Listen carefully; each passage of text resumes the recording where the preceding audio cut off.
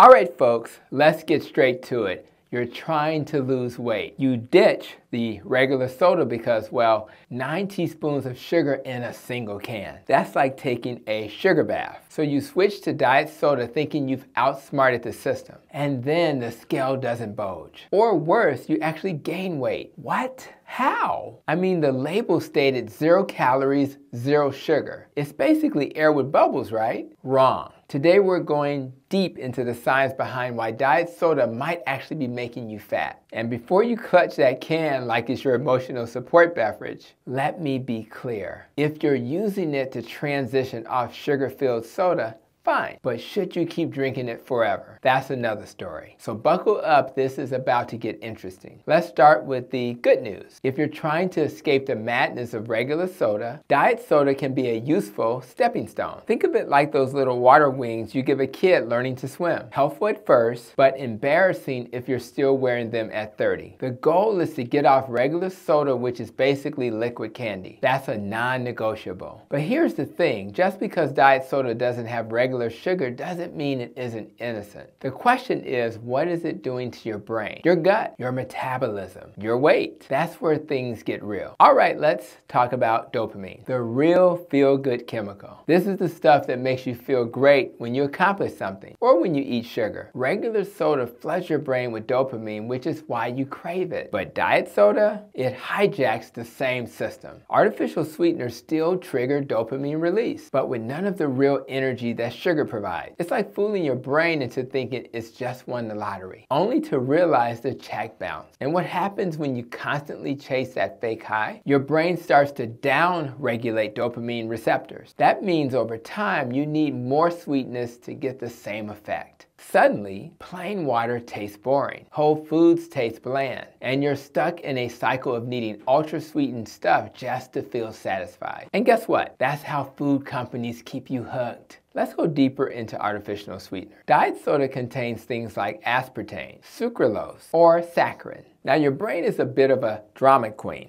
It expects real sugar when it tastes something sweet. So when you drink a diet soda, your brain thinks, oh, sugar's coming. Let's get ready to party. It starts releasing insulin and preparing for an energy spike. But then, nothing. No actual sugar arrives. It's like a date who says they're picking you up at 7 and never shows up. So what happens next? Your brain, feeling betrayed, cranks up your cravings. It wants real sugar now. So later that day, maybe you accidentally eat that cookie, or 2, or 5, and boom, you just undid all the 0 calories you thought you saved. Now let's talk about your gut, which by the way is like the control center for everything from digestion, to mood, to your weight. Your gut bacteria are like a tiny microscopic army.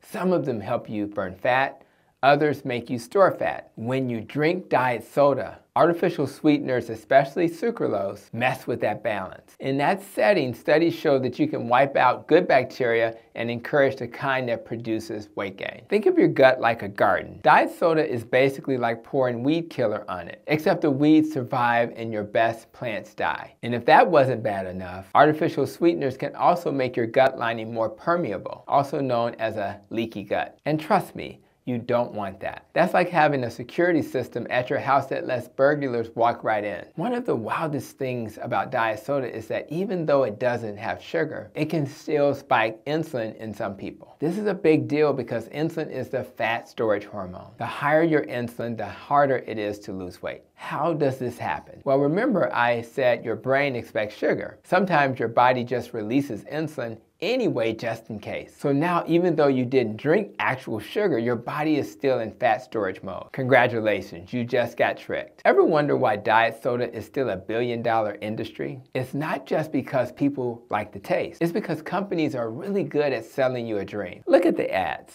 Slim, happy people sipping their 0-calorie drinks. Athletes, celebrities, people running on the beach. The message? Drink this and you'll be fit and happy too. But what's the reality? Study after study shows that people who drink more diet soda often weigh more, not less than the people who don't. Why? Because of all of the metabolic tricks we've already talked about. And let's not forget the biggest scam of them all. Companies renaming artificial sweeteners to make them sound healthier. Ever seen a drink labeled with stevia blend and thought it was all natural? Surprise, it's often mixed with sucralose or erythritol. They want you to feel good about your choice while still keeping you hooked. Now let's play a little game of what ifs. Imagine you decide, you know what? I don't care, I love my diet soda. What happens over the next 5 to 10 years? 1 year later, you're still hooked on sweet flavors. So your cravings haven't gone away. You're still snacking more than you should. You've noticed your weight isn't dropping like you expected. 5 years later, you have more insulin resistance. Maybe you've been diagnosed with prediabetes. Your gut health is worse,